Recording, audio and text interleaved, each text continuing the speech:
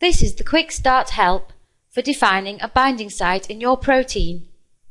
For this, you need to use the Receptor wizard.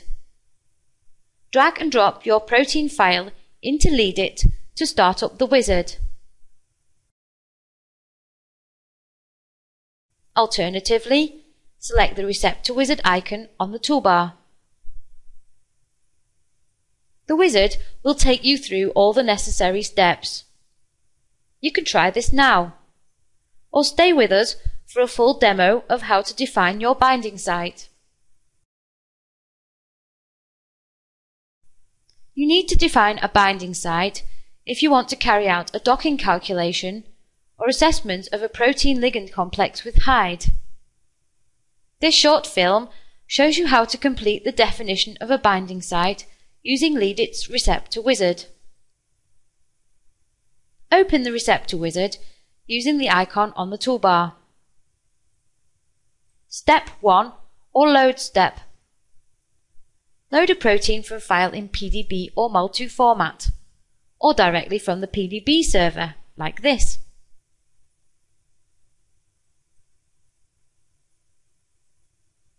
Proceed to Step 2 using the Next button. Step 2 is the Components step.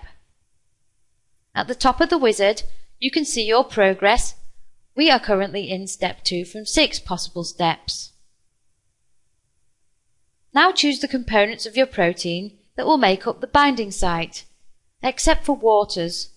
They will be dealt with later.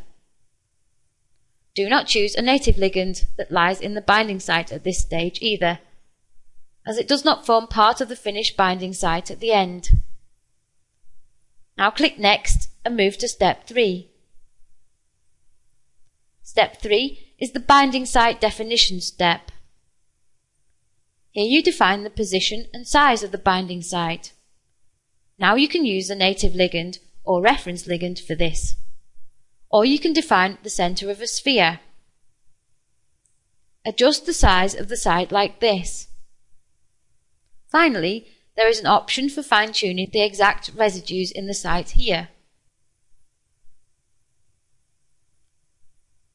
Step 4 is the Resolve Ambiguity step. LeadIT calculates the hydrogen bonding network in the site.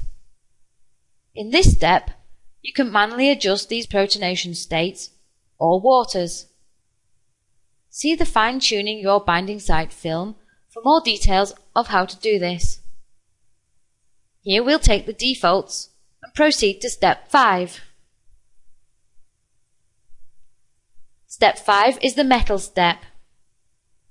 LeadIT calculates coordination states and free sites for metal ions in the binding site. In this step, you have the opportunity to check the assigned coordinations. These look fine here. We'll move on to the final step. The final step is the Finish step. Now you have the chance to check the binding site once more, give it a more descriptive name, and confirm by clicking Finish. But before we do, note that you can always go back in the wizard or jump to any previous step. If you make a change though, all following steps will be reset and you must proceed through them again. Beware that you cannot save your binding site definition during the wizard. You must always finish the wizard before you can save your changes. Let's do that now.